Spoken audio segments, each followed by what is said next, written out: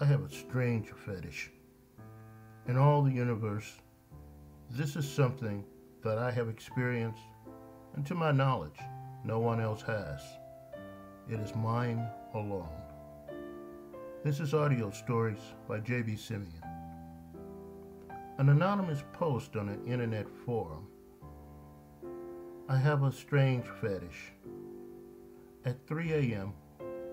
on moonlit summer mornings, I ride my motorcycle down a lovely, curvy stretch of highway in the mountains near my home, with no lights at over 100 miles per hour. While that is by itself unusually dangerous and admittedly suicidal, I am also naked when I perform this enjoyable ride.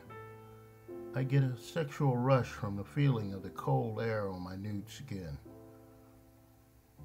During daylight hours, I am a very conservative accountant.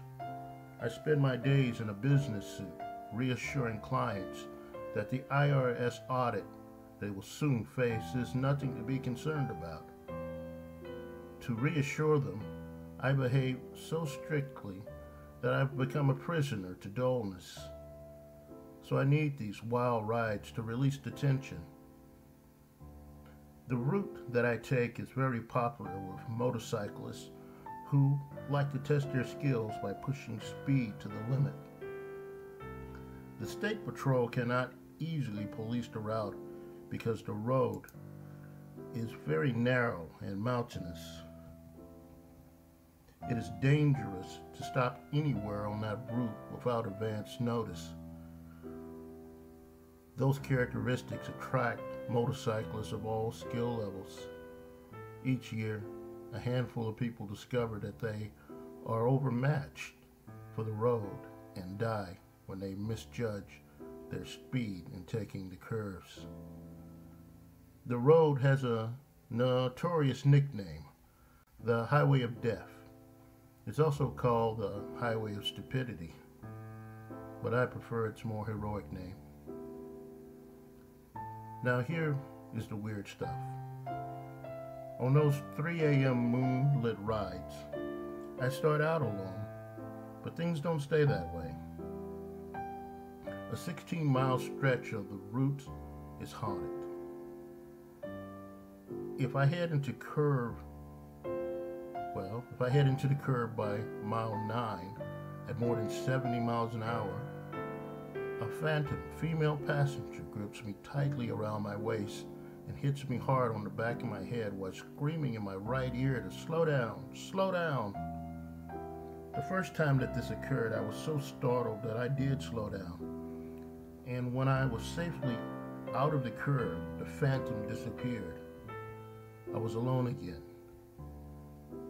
I was sure that the incident had occurred. However, by the time I returned home, I had convinced myself that it had not happened. Then, on my next rides, it happened again and again. Over the years since then, I've ridden that road in moonlight and darkness, only in moonlight. At the 9-mile marker, not far from the curb, does the phantom passenger appear, and only if the bike is going over 70 miles an hour. I've tested this thesis several times. When she appears now, I don't slow down. I increase my speed and I power through the curb. She beats and squeezes me until the bruises appear on my body, but she always dissipates once I'm out of the curb. According to the internet,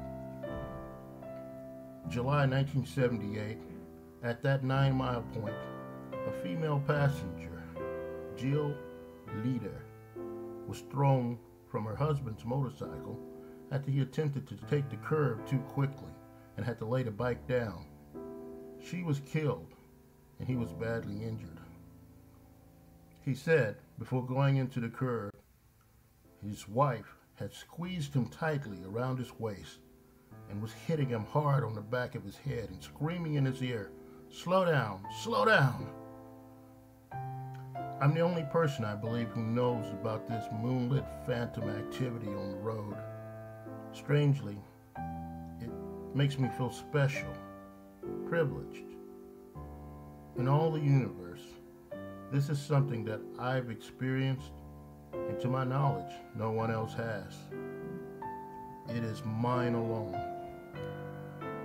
I have developed strange rituals for my ride, like always riding at the 3 o'clock morning time and always riding in the nude.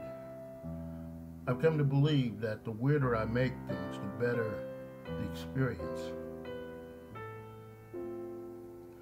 Well, that was the story of I Have a Strange Fetish. I'm JB Simien. I hope that you have enjoyed this story. If you would like to hear more stories, please subscribe to this channel. And also like us below. Please leave feedback also. I'd like to make these stories more enjoyable for us all.